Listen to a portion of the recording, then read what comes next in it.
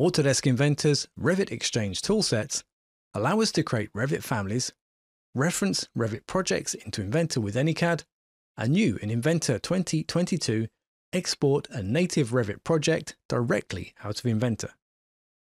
Using Inventor AnyCAD, we can directly reference a Revit project file into Inventor so that we can design within the context of the BIM project. The Revit model can be shared as a file or managed with Autodesk Vault or Autodesk Construction Cloud. We can select which view we'd like to use from the Revit model, or we can directly select which categories we'd like to see inside Inventor. We can now use the Revit model as a design reference, using Inventor's assembly relationships to drive the location and dimensions of our Inventor model.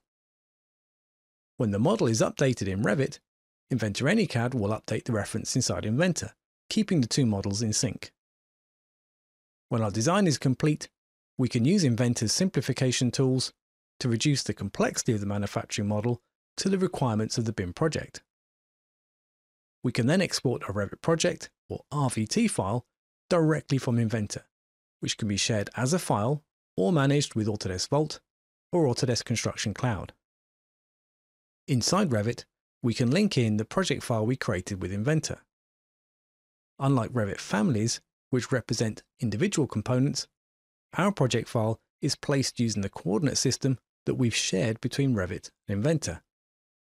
This guarantees that our model will be in the right location for collaboration and review. The impact of the Inventor model on the Revit design can now be assessed and necessary adjustments made.